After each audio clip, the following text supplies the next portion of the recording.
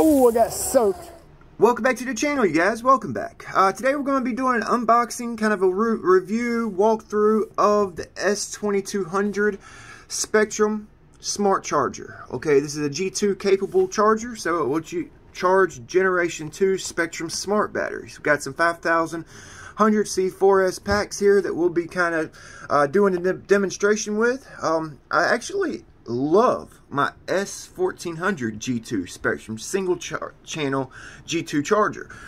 It's been a great charger. I've had it for about 4 or 5 months. No complaints whatsoever. Great charger, and I'm thinking that S2200 is going to be even better.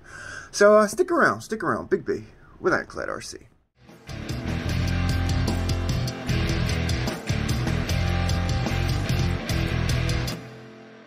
So basically, this is what you get in the box. You get your power cord, which actually looks like a really long power cord. That's nice to see.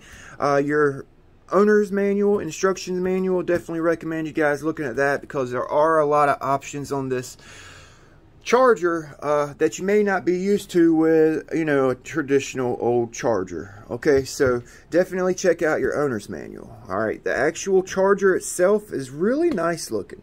I like the way they set up the buttons, the controls on it. You can skim through the options quickly and easily. Okay, on the front of your charger here, you got 2 ports. You got channel 1, channel 2. Okay, each channel has its own IC5 and IC3 access plug. Okay, you just push that little plate up or down. You can use the IC5, IC3. All right, you got your balance port here. You got 2 through 6S charging capability. Balance charge 2 batteries at one time. All right. On the side here, you got some USB charging options. If you want to charge like a GPS or your phone, whatever, you can use this charger for other charging. All right. You got a big cooling fan on the back of the charger with the Spektrum logo there. It looks really nice. That's where you plug in your 3-pronged power cord and your on and off button, which is actually very convenient to have. Okay, got grips on the sides, nice solid construction, foams on the bottom so it don't slide around. Okay, color screen, nice big color screen for running through your options and checking the battery charge rate, charge time. It'll tell you how long, you know, the Spektrum smart batteries especially, it'll actually tell you how long you have left for your charge. All right, now the Spektrum G2 batteries are actually really nice. You basically just plug these batteries in, you guys. This is a 5000 Spektrum G2. Okay, Generation 2 technology. Generation 2 technology is different. It doesn't have the traditional balance plugs like a traditional battery does. It has a computer chip built into the battery with a signal wire in the middle there. Okay, it's got a little prong there in the middle that actually sends a signal to your charger from your battery, or vice versa. Basically, all you have to do is plug it in. That's all you have to do with these G2 batteries. Be charging up these 5000 G2s, okay, 100C 4S pack. They're actually quite small for their size, and I like to see that. It's a lightweight pack, okay. So I'm going to get the charger hooked up here, get it powered up, and then we'll go through the charging procedures, all right, and kind of some of the specifications for the charger. So I got the charger plugged in. Let's watch the startup process on your LCD screen here. You got your scroll down button, your scroll up button, your back button, your menu button, channel 1 and channel 2 buttons. Okay, that's how you kind of navigate your features on the actual charger itself. Got our 5100C 4S packs. They're actually quite compact and light. I like to see that. Being a boater, I look for light packs, you know, whenever I can. So we're going to actually plug in this battery and the 5000 G2. I want to see what pops up on the screen here, because we are going to be balance charging both batteries simultaneously. So we're going to plug it in and see what happens. All right, plug it in, plug that one in. Okay, it's initializing smart charge for S2200C. Okay, and the second pack, initializing smart charge, it basically starts up for you. Okay, I'm gonna run through the charger for you. Okay, so you want to go down. All right, you go down. We're on channel 1. It's highlighted here. You go down. It tells you each cell and how much is charged for each cell. Okay, then you go down again. All right, and it'll give you the internal resistance for each cell, which is really nice to have. Some chargers don't have that option. All right, so that's really nice to see.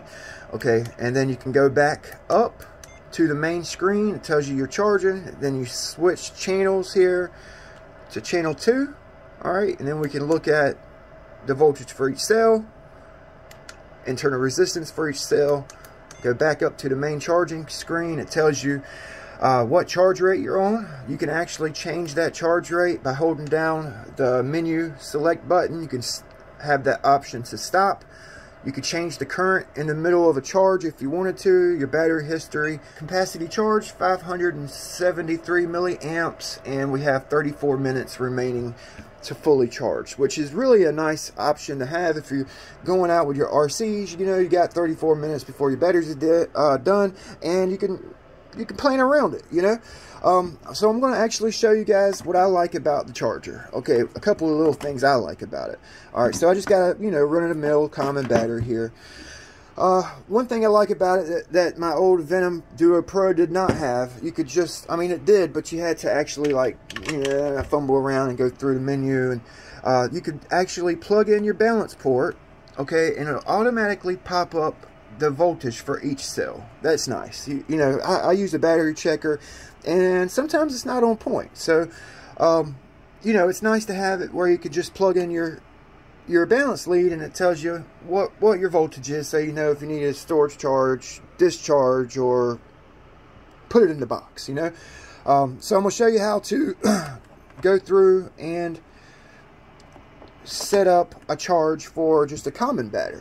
Okay, so it tells us what our voltage is. Like I said, you mash the menu button here, you hold that down, and it takes you to your options screen. Okay, we're going to scroll up, okay, and check our current. Make sure it's on charge. You hit the menu button again here, and you can pick between charge, discharge, or storage charge. All right, so we're going to be charging this battery. I'm going to take the 24 out. So we're charging LiPo battery. You can actually change from a LiPo to lithium, lithium ion, life, nickel metal, and so on. Okay, lots of options there. We're using LiPo, so we're going to keep it there. 4S, it automatically, so with this charger here, you have to actually scroll through, pick out if it's a 2S, 3S, 4S, 5S, 6S. This charger here, when you plug in everything, even with a regular common battery, it'll automatically pop up 4S, so you don't have to scroll through and pick it all out. That's really nice to see. You go down, you can pick out your charge current. Okay, it goes all the way up to 20, I believe. Yep, I've never charged at 20, but you got that option. I usually charge a 6100C around 5.5 is what I usually charge them at. All right, so we're going to pick that option there. Voltage 420, stop, and then hold your button down to start. There we go. Sometimes you have to actually hold it for some options, and sometimes you just kind of have to touch it. Okay, so it's charging. All right, then we can go through and look at each cell as it's charging. Look at the internal resistance for each cell. What I like to do, what I've been doing, is when I get a new pack, I'll actually write down my internal resistance for that pack. I'll write it down, and you know, later on, if the battery's starting to go, or I'm experiencing a loss of power through the battery, I can look at my notes for that battery, and I can tell if my internal resistance is going up or down. It's just something I do, just maybe help you guys out, maybe not. But she's done. Now, the one thing with, if you notice here, the total charge time is 0. You got 29 minutes left on the smart batteries. Just a common battery, it does not tell you how much charge time you have left. So you have to guess it. Okay, with the Venom Duo Pro, now I had batteries catch fire with this charger. I've had batteries, you know, the cells just go bad because I'm thinking they're not getting a nice deep full charge. Okay, so charger selection, it does matter. Brand charger, the technology, the power in the charger, supplying the lipos with a deep full charge per cell. It does matter, you guys. And these are two good chargers, and I recommend them to anybody, you guys. You know, I got the 4S100C 4S packs here for the Blackjack 42. We're going to be taking that out here shortly. And yeah, you guys, yeah, I definitely recommend them. Great chargers, easy to navigate, super easy to charge with the G2 technology, even with the smart technology. It's extremely simple. Even charging just a common, regular, run-of-the-mill, as you guys seen, it's easy to navigate and properly charge your batteries, okay? I recommend using like battery bags, or put it in like an ammo can or something when you're charging. You know, there's always that slight chance of a mishap. Okay, like I said, I haven't had any mishaps or fires with these chargers.